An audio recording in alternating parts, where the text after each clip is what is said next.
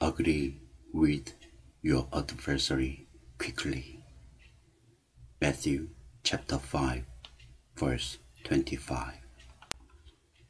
In the verse, Jesus Christ laid down a very important principle by saying, "Do what you know you must do now. Do it quickly. If you don't, an inevitable process will begin to work till you have paid the last penny.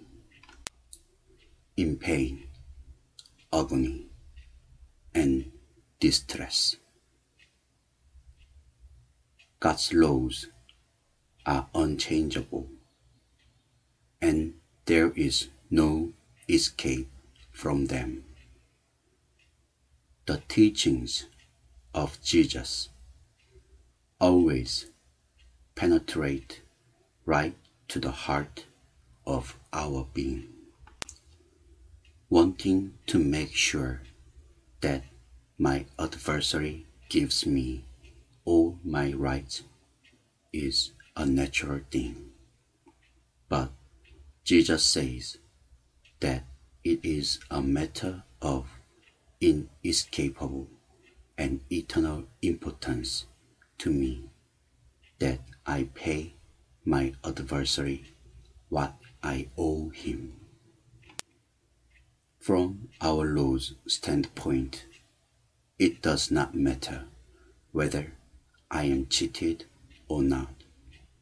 But what does matter is that I do not cheat someone else. And I insisting on having my own right? Or am I paying what I owe from Jesus Christ's standpoint? Do it quickly. Bring yourself to judgment now, in moral and spiritual matter. You must act immediately. If you don't, the inevitable, relentless process will begin to work. God is determined to have his child as pure, clean, and white as driven snow. And as long as there is disobedience in any point of his teaching, he will allow his Spirit to use whatever process it may take to bring us to obedience.